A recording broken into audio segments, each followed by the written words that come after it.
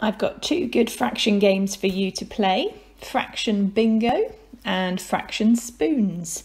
I found these in great blogs which I found online, and I'll put the links to the blogs underneath the video. So thank you to them for the resources. I'll explain how to play them now. I hope you enjoy. So this is the Fractions Bingo game, which is great fun. What you'll need is to print off this game board. Now, because it's a little different to normal bingo, the people you're playing with, and you can play with as many people as you like, can just have this same board. So I've just given you this one grid because you're all going to be rolling a dice as well to generate your fractions. So you can all work with the same sheet.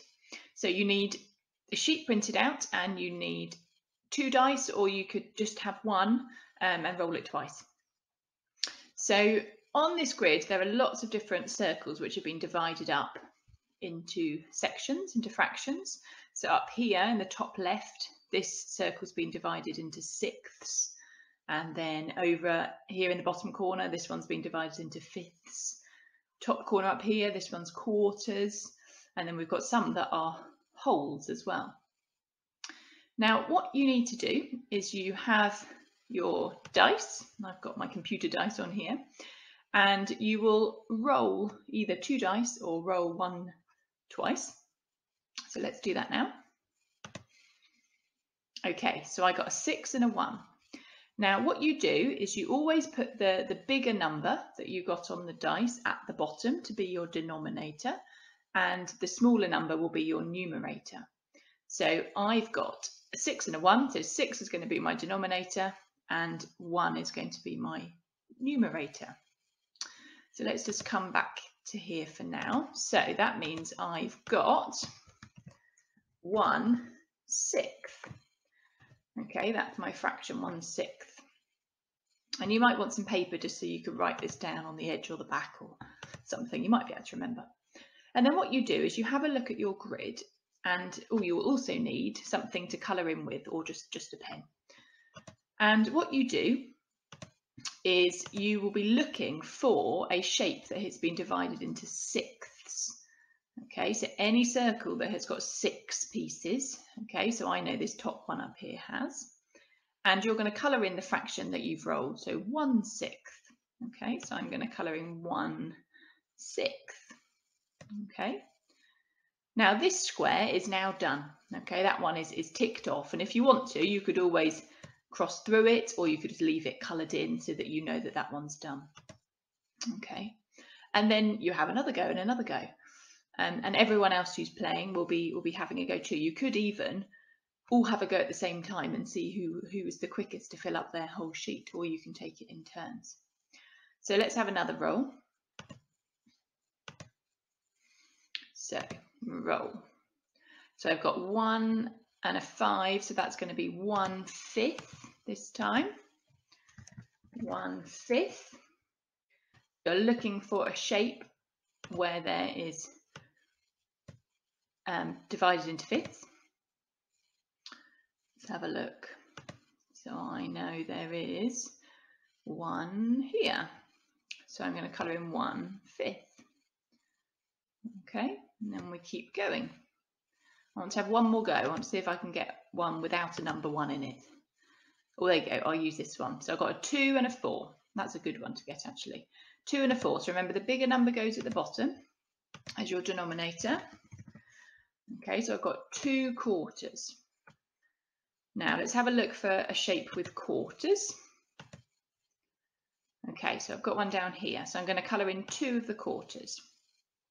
Now, as this game goes on, you might find that you start running out of shapes. So if you rolled, for example, a 4 and a 4, let's look up here, I've got 4 quarters. Now 4 quarters is, I could colour in all 4 of these quarters here. But actually, what is 4 quarters the same as? 4 quarters is the same as a whole. And any fraction that's got the same number at the top and the bottom is the same as a whole. You have to excuse my funny colouring, it's quite hard on the computer. And so you could colour in any shapes which are actually just the whole ones instead. give you one more example. If you rolled 2 sixths, so you rolled a 2 and a 6, but there weren't any more sixth circles that you could colour in, remember with equivalent fractions, if you divide the top and the bottom or times the top and the bottom by the same number, you will end up with an equivalent fraction. Now, if I want to make this smaller, maybe try and end up with a 1 on the top, I need to divide the top by 2. So 2 divided by 2 would be 1. And then I'd need to divide the bottom by 2. So 6 divided by 2 is 3. So an equivalent fraction for 2 sixths is 1/3. So actually I could instead colour in a shape with thirds and colour in one of them. So there's different options here. You could not play the equivalent rule and just play what you've rolled, but if you'd like to extend it to add equivalent fractions so you can try and cover more of your grid, then you can do that. You might want to write in the fractions as you go along next to the shape, just to prove that you know what you're colouring in. That would be good. So for example, for this one, you might write down next to it 1/3. And for this one, you might write down 4/4 to prove that that's why you decided to colour in a hole. The other thing you could do is, instead of trying to fill up the whole grid, you could try and get 5 in a row, for example, and the first person to get 5 in a row. And then that will include a little bit of tactic and strategy, because you might be thinking about which are the best circles to colour in, and maybe using your equivalent fractions to try and make sure you can get your 5 in a row. So maybe the first person to get a whole row, either horizontally or vertically. So that's Fraction Bingo. It's a great game. I found it on Schooltime Snippets blog, which I'll put the link underneath the video. So thank you to them. Now I'm going to show you the game of spoons, which you might have played before, but this time it's a fraction game of spoons. So this is the game of spoons. Now you may have played this before. You play this with cards and you're trying to get 4 of a kind. And this is a very similar, is a variation of the game, but you're using fraction cards to match instead. So it's called spoons because you have spoons in the middle of the table. Now it doesn't have to be spoons, it could be anything, but you have 1 spoon less than the number of players.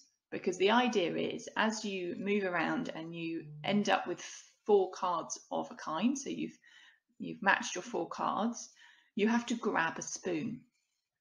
And you don't want to be left without a spoon at the end. Now, if one person takes a spoon, then anyone else can take a spoon, even if they haven't got their 4 of a kind. And you have to be really quick. And if you're left without, then you're the loser for that round. So I'll just show you this to demonstrate. So if there are 5 players, you would have 4 spoons in the middle. Okay, make sure they're nice and easy to get to. They're in the middle of everybody and it's nice and fair. Now you have 1 dealer and they have got the cards. Okay, and they give everybody at the beginning 4 cards each. Okay, so you all have 4 cards. Now the dealer has another pack. Okay, so you've all got your 4 cards. Okay, but then the dealer also has a pack of other cards there. Okay, and they pick up one from the pack here and has a look at it and see if they want it, but then they have to get rid of one. They have to discard one because you're only allowed to have 4 cards at once. So the dealer, whoever it is, will pick up another one and look at the 5 cards they've now got, and then we'll decide which one to get rid of. And then they will pass that card round this way, and then this player will pick up that card and have a look compared to the 4 cards they've got. They've now got 5 in their hand. They'll decide which ones they want to keep and which one they want to get rid of, and then they will pass the one they're getting rid of around the circle. And then this player will pick up whichever card this now is and have a look. They've now got 5 in their hand. They will keep 4 and then pass 1 away. Doesn't matter which one they choose to pass away. Now, obviously, you will want to make sure that you're trying to get 4 of a kind. Now, at the beginning of the game, it's really difficult because you don't know, you're unlikely to have any kind of sets. So you often have to pick something to go for. So if you were doing this with normal cards, you might end up with cards of all different suits. So hearts and diamonds and clubs. And so you might need to just decide, right, I'm going to go for hearts, or I'm going to go for the number 3. So sometimes you just have to make a choice. And sometimes it's annoying because then you end up having lots of cards come past you which you could have used, but that's the fun of the game. So then this player has a look at this card along with their 4 that they've got and decides which card they're going to keep, which cards they're going to keep, and which one they're going to get rid of. Now, when they get rid of the last player, when they get rid of that card, this card is now discarded and can just be left. Okay, it can be left next to them or put further away because now they're out. That one's out of play. Okay, but the dealer will have a big pack of cards that they will keep taking from here. Okay, so they will have the leftover cards after each player. It's got 4 cards each, and they'll just keep taking from this pack. It's quite hard to explain. You might have played it before, hopefully, but it is a little bit hard to explain. But actually on YouTube, if you just search for Spoons card game, there are quite a few videos of people trying to teach you how to play Spoons or families playing Spoons. So you could watch that and just get a general idea. So with this game, you are using fraction cards. So these are the cards that you will have.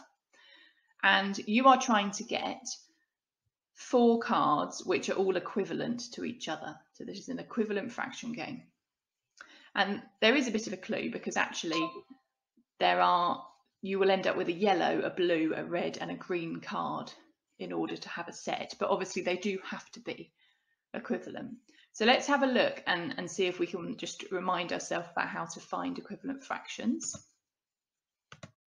So what I recommend you do is the cards that I will send, and I'll send this along in the email, I will send this document and print it out.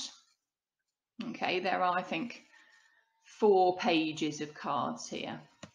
Cut them all out, and then what I recommend you do is before you even start thinking about playing Spoons, unless you're feeling very confident with your equivalent fractions, I would cut them all up and just spend some time matching them up and working out which ones would be together in a little family anyway. And then once you've done that, once you're more familiar with the groupings, you can then shuffle them all up and play the game. So remember I said that the hint is that there's going to be a yellow, a blue, a green and a red in each pack, but obviously you do need to make sure they are all the same size and they are equivalent to each other. So if I start with 1/3, okay, it's always good to start with the fraction with the 1 at the top because that's an easy place to kind of work from.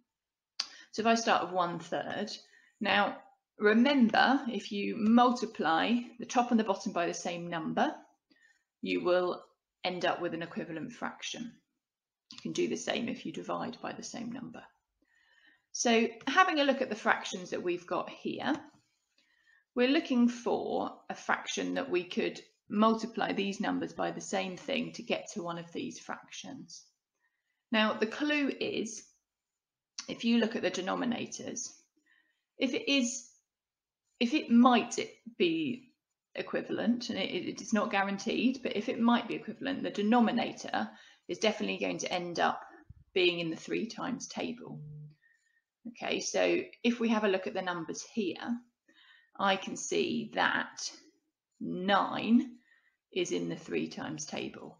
Okay, now the reason you have to be careful with looking at it that way is that this is an equivalent fraction, and I'll show you why in a minute. But if you had a 9 at the bottom, which is in the 3 times table, okay, 3, 6, 9, but if the numerator was a 2, for example, that would not make it equivalent, okay, because you'd have to multiply the top and the bottom by different numbers to get there.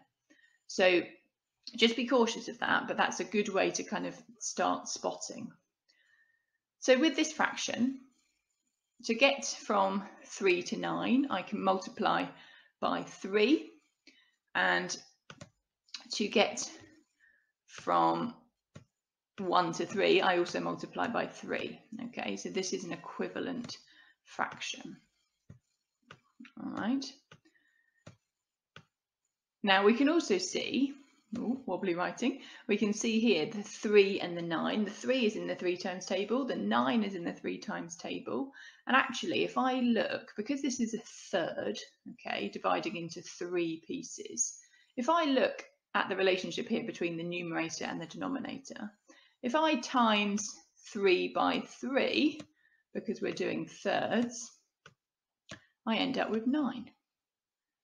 And that's another clue. If you're doing thirds, that if you multiply the denominator here by 3, you should get to the numerator. So let's have a look at that with another one, this green one here. 18 is in the 3 times table, so is 6, so this definitely looks like a possibility. Now if I multiply 6 by 3, what do I get? I get 18, so that's right. Okay, so that is another one that would go with that group. And where is the last one? Here it is, we've got our red one. So we've got, if we times 4 by 3, because remember we're doing thirds, we get 12. So that is another equivalent fraction. And if we compare it to our third, if we times 1 by 4, we'd get to 4, and we times 3 by 4, we'd also get to 12. So it's definitely equivalent. And then these ones also match up as well, because they're my leftover ones here. So this time, just quickly looking at these are fifths we're looking at. So I'm going to start with 1/5.